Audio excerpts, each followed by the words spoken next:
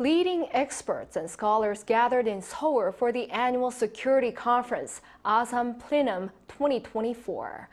Our defense correspondent Choi Min-jung turned to some experts for their take on how Asia can maintain peace amid persistent threats from North Korea. U.S. Deputy Secretary of State Kurt Campbell has stressed the importance of trilateral cooperation between Seoul, Washington, and Tokyo to confront threats posed by North Korea. The remarks came in a virtual address on Tuesday at an annual security conference held in Seoul, Asan Plenum 2024.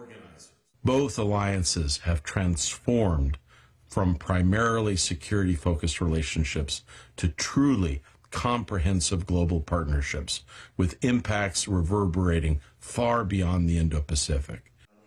Asan Plenum 2024, hosted by South Korea's Asan Institute for Policy Studies, was attended by more than 50 scholars, former government officials, and experts from home and abroad. At this year's conference, experts sought to put Asia in a position to achieve and maintain peace and prosperity in the face of new challenges, especially with regard to North Korea's evolving threats to security. Sumi Terry, a senior fellow at the Council on Foreign Relations, said the focus should be on risk reduction through sanctions. The international environment right now is favorable for North Korea because sanctions are not being enforced, with China abstaining and Russia vetoing the panel of experts and all of that. China and Russia are not helping at all. Meanwhile, Bruce Bennett, defense researcher at the Rand Corporation, said the current deterrence methods are not working. I think we have to take a very serious attitude on trying to coerce them into stopping.